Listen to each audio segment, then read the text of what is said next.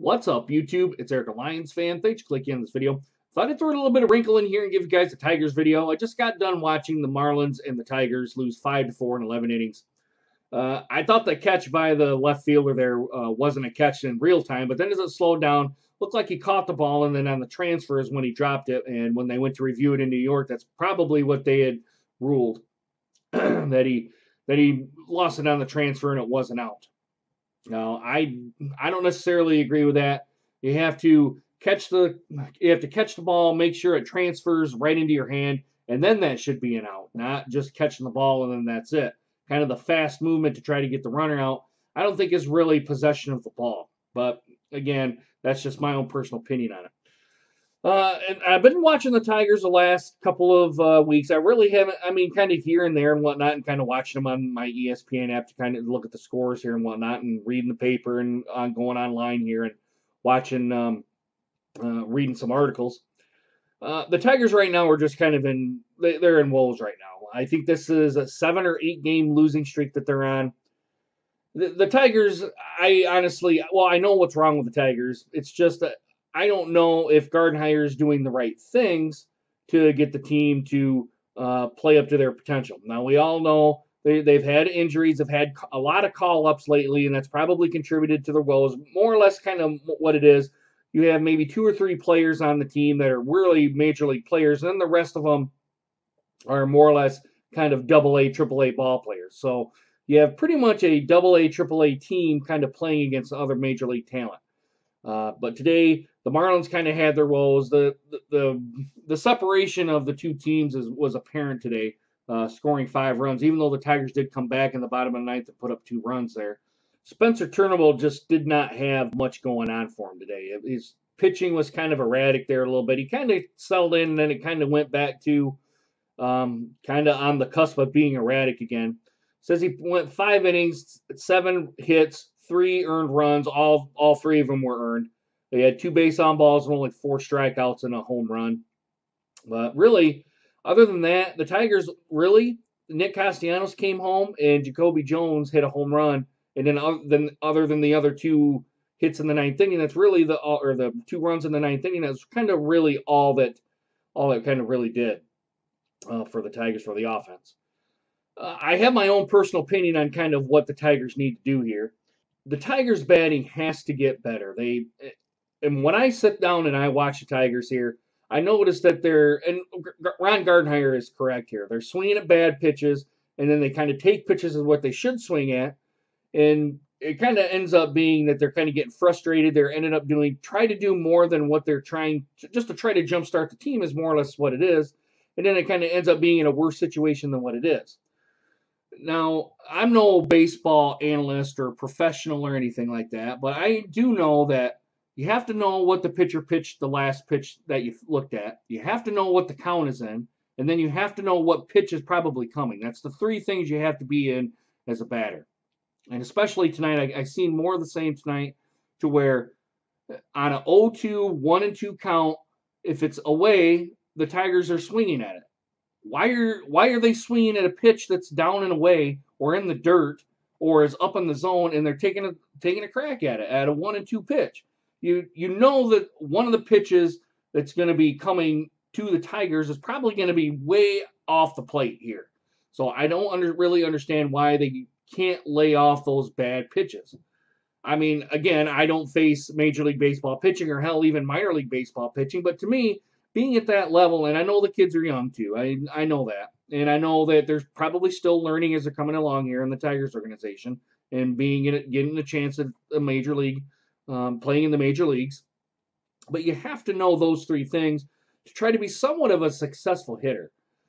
I think there's only 3 people that have really got it down. Cabrera, Castellanos, and at times, to me, is Harrison. Harrison seems to know the count and kind of knows what pitches may be coming his way. Although even he has been, and even Nick Castellanos and Cabrera have swung at bad pitches today. They're trying to do stuff that they're trying to get the team to jumpstart, and they really can't do that. They have to really kind of set back, and even if it takes some more time than with not getting right back into the batter's box, so I know they have a time limit and all that, but use all the time, look at the count, know what the pitcher pitched the last time. Like if it's up and away, up and away, probably it's coming low and in. It's probably what's going to happen. Or something that's going to get right on the edge of the plate to try to be called a strike. And I kept saying to myself, it's going to be this. And half the time I was correct. Not 100%, about 50% of the time that they were going to go ahead and pitch the ball, I pretty much knew what the next pitch was going to be based on the count and based on what the last pitch was. That's really all you got to do as a hitter. I'm not saying that being a major league hitter is easy, but really if you kind of take a step back and you just look at those three things, I think you'll be a successful hitter in this league. Now, and the pitching has to get better here too. Now, I know there's been people that have kind of gone down and people brought up Shane Green did well tonight. I thought Hardy did okay too. He had a walk, but more or less other than that, he pitched well. Jimenez, I thought, pitched well too.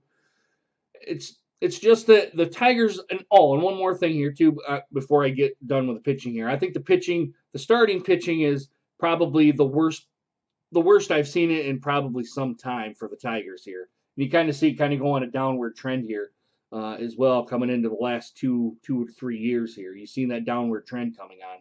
And again, on certain situations where the Tigers are, if you know what the count is, the Tigers have got to try to generate some runs, whether it's hit and run baseball, if they try to bunt the ball, or try to do something to get your runners or try to put a man on base. Even you got to do stuff to try, or even a hit and run. You got to try to do stuff to advance runners around the base pad so you can score runs. You can't, in this day and age, I think we're relying too heavily on the home run ball. And even when we do hit home runs, they only seem to be solo shots at that. So we can't really be relying on home runs to generate runs because we've been in these 1, 2, 3 inning games, run games. Sometimes we haven't even scored a run at all. That the A's series was total atrociousness. And I can't remember the one before that too. I think it might have been Boston. That was a bad series as well. But, I think Gardenhire knows what he has to do. I just don't think he has the confidence in his players really to do those hit and runs, to do the bunting, to do these other things, to tell them to know the count. And maybe it comes down to Gardenhire and and Lloyd McClendon's the hitting coach. Maybe it's time for those guys to really maybe take some tough love in there and try to maybe, tell them, take them off to the side and say, look, why did you swing at that pitch when it was 1 and 2 in the count? Why didn't you take that? Why didn't you take that pitch? Try to get the guys kind of thinking about this sort of stuff while they're actually doing it right in a game. I mean, I wouldn't necessarily be objective to that. I know some people might not be to the point of, they might say Gardenhire or Lloyd McClendon or maybe even one of the bench coaches if they take them off to the side and maybe try to talk to them a little bit, maybe not chew them out in the dugout, but try to do some tough love a little bit and tell them to, look, you can't be doing that because at 1 and 2 you should be taking pitches unless you think that the guy's going to be coming with a fastball that's coming somewhere in the strike zone, which more times than not in a count where the pitcher's ahead, they're not going to throw anything that you're going to be able to hit. They're going to throw something into the dirt. They're going to do a nice curveball that's out of the zone. They're going to take a fastball high, that sort of thing. So again, that's just my own personal opinion on this, guys. I think the Tigers, I want to see another game today like the Marlins here, where they're fighting back. I want to see more games like this before I can actually say the Tigers are really starting to turn it around. I want to see another game like this where it's close. The Tigers are competing. I don't want to see, like Gardenhire, you don't want to see them kind of trying to swing pitches in the dirt, out of the zone, or high. You just got to the hitters really have to take a step back. And again, I don't mean to be a broken record, but they have to know the count, know what the last pitch was that you've seen, and then know what the next pitch is going to be coming up here on. It's a guessing game. Jack Morris talked about it all game if you guys watched it. He talked about it all game long about the pitchers are in a guessing game with the hitters. And the hitters have to also play that guessing game, which I think more times than not, well, just like me, if they were thinking that, the Tigers, I think, would hit much better and they would probably start turning stuff around and winning more games. So, guys, I know it's a little bit of a frustrating season. I know I'm frustrated. I've been kind of watching them off and on. I figure I'd actually sit down today and watch a Tigers game And that's just kind of what I see. But let me know what you guys think down in the comments. Is there something that you think that I didn't say in this video that you think that might be wrong?